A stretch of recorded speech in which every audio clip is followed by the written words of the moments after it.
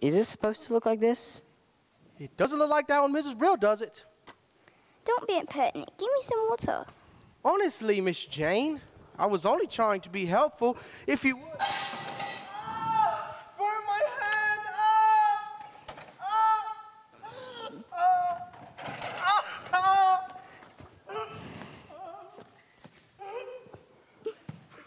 This is Josh. I'm here at Tift County High School. We just finished a musical called Mary Poppins. I'm going to demonstrate some of the props we use for Mary Poppins.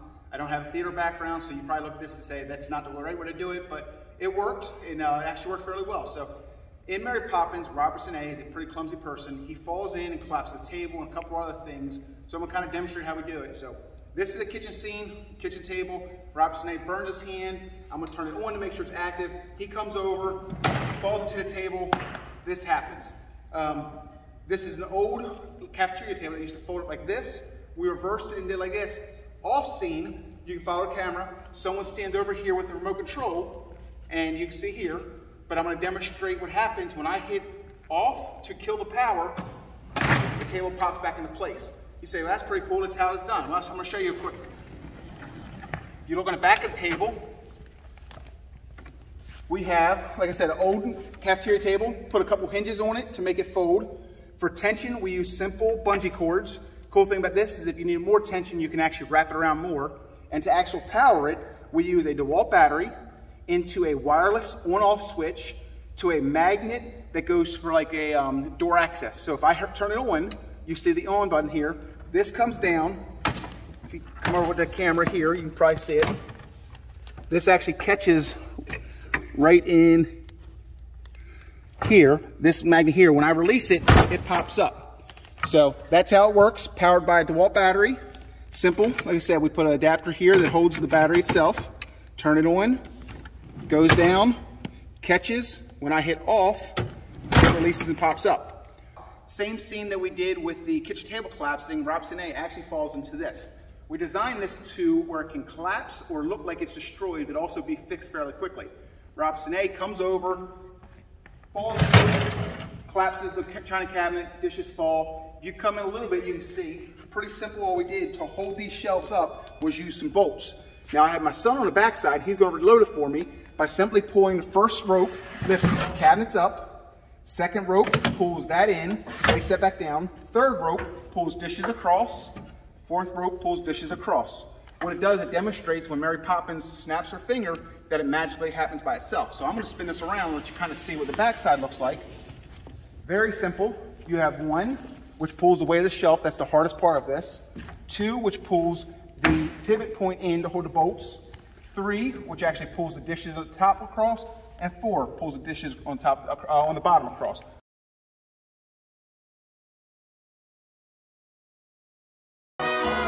Is this how you usually do it, Michael?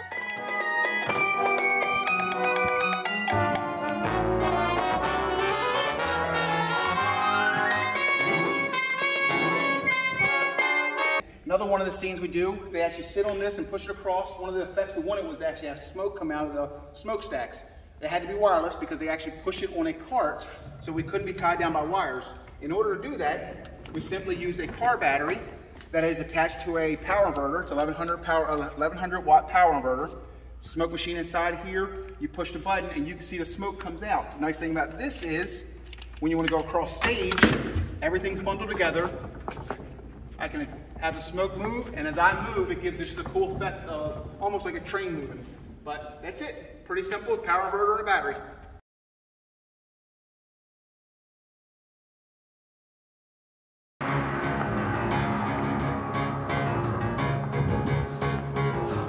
We will step in time. We will step in time. Never need a reason, never need a rhyme. We will step in time. Over the rooftop, step in time. Actually, we'll show you one more.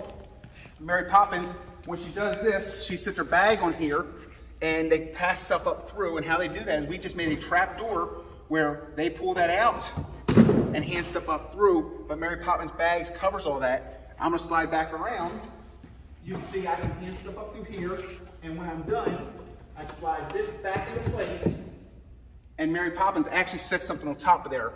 All of it's illusion, so no one sees that, because once she puts something on top of it, then it looks solid. But Josh Boyer, Chip County High School, Mary Poppins. See you guys.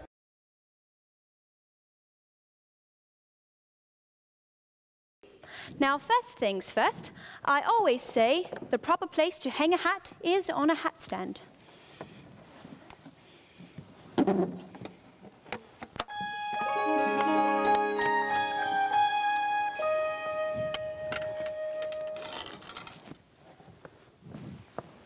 But there's nothing in it. We'd better keep an eye on this one. She's tricky.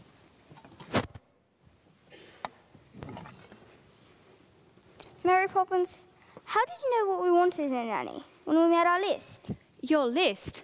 I am not an item in the weekly shop, thank you very much.